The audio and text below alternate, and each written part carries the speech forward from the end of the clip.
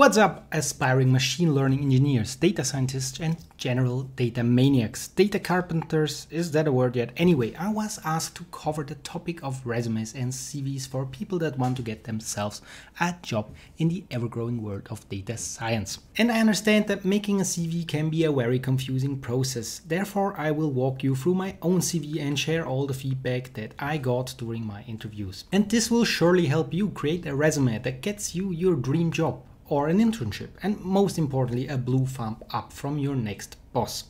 That was kinda cringy. Fuck it, I hope you liked it. Let's jump right in with my resume. I will walk you through it and then we can discuss what I considered when writing it. I will also mention several things that you might want to write about when you have less relevant content that you can put on it. This is the last CV I used to get my current job, and it did work pretty well for getting through the screening process. Here it is. It ain't much, but it's honest work. Tip number 1. Keep it short. Keep it on one page and don't fill it like the small print of that goddamn user agreement from Facebook. I know you've done and seen enough things to fill several books, but put yourself into the shoes of someone hiring in a big company. They look at several hundred of them and only want to have the highlights. If they find you interesting, they will give you more than enough time in your cover letter and the interviews themselves to go through all your relevant perks. This brings me to what you should definitely attach to every application. A cover letter, also called a motivational letter, where you go into much more detail on why you think you are the one and only candidate for this job, the next employee of the month, the messiah. Or maybe don't put that into the cover letter, but make them think that. If you want to go through my cover letter template, let me know in the comments and we can surely do this in another video. Also attach your degrees and reference letters from past employers. Look, I know many won't read them, but those that do really like that you send them, and it just makes a good complete impression. Back to the CV thing. It is really important to notice all the buzzwords flying around here, buzzing and advocating your skill to machines.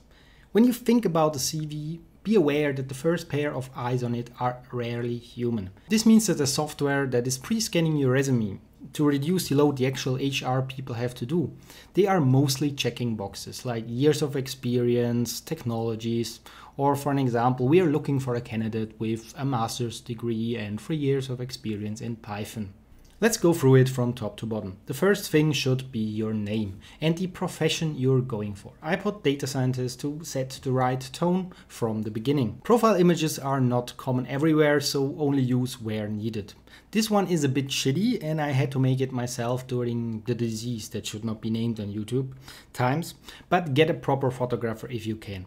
Below I put all relevant information to contact me. I also put my address. While it's not that useful, it tells them in what city you live, and one interview I even got on short notice because I lived close by and he noticed. So there is some good in the details. Quite honestly, looking at it again, it may be a bit too spacious, and one could maybe also put a link to LinkedIn. Many people love LinkedIn and I don't know why I didn't put it. Phone number, email and also GitHub are very recommended. I got told twice how nice it was in the interview. They could scan Git immediately and we could talk about some cool projects on there, and you know, it shows them something. The skill section is maybe more of an optical wow and showcases again my experience, short and easy. Languages can be a big thing for data scientists, especially when working with non-English data, so be sure to make use of that in general for all jobs, I think. Now let's talk about the actual text and content.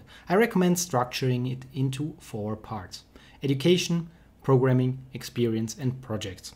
How you order them depends really on what you think is your strongest asset.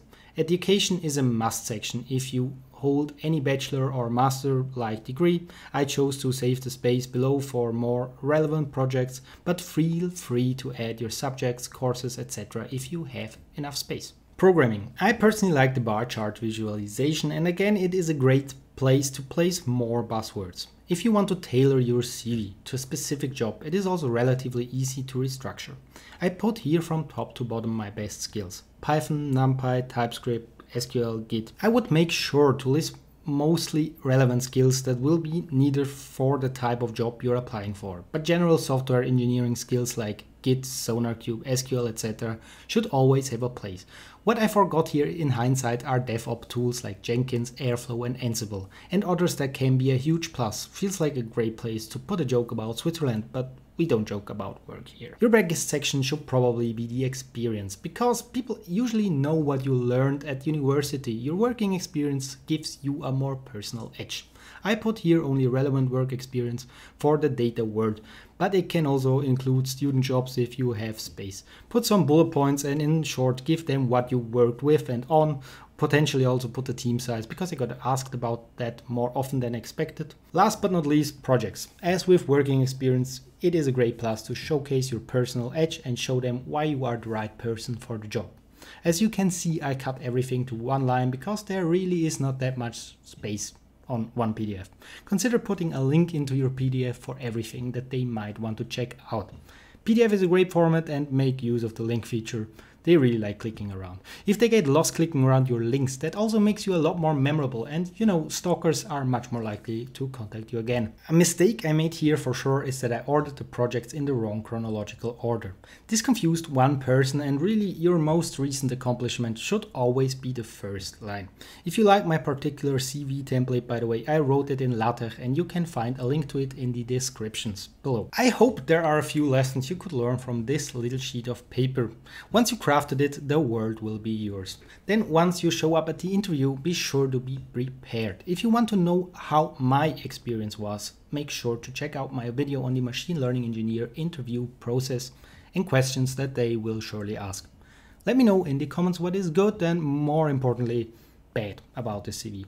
Please grill me, it will surely help others too. This has been with me for the week. Be sure to like and subscribe so this video can reach more people. We'll see each other next week. It was a pleasure.